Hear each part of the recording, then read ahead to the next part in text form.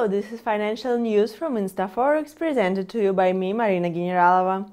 Minutes from the Bank of England's latest meeting showed that the rate setters were unanimous in their decision, but such harmony discouraged investors.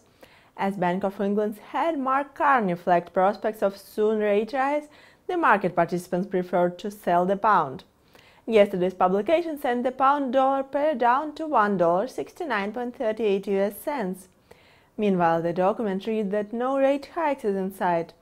The language used in the minutes had no hints on tighter policy. The UK leading economists noted steady pace of economic growth in the United Kingdom, which may pave the way for earlier end to an accommodative policy. On the other hand, most of the Monetary Policy Committee members are worried about early rate increases sitting on careful monitoring of the UK's and global economies, taking weighted decisions.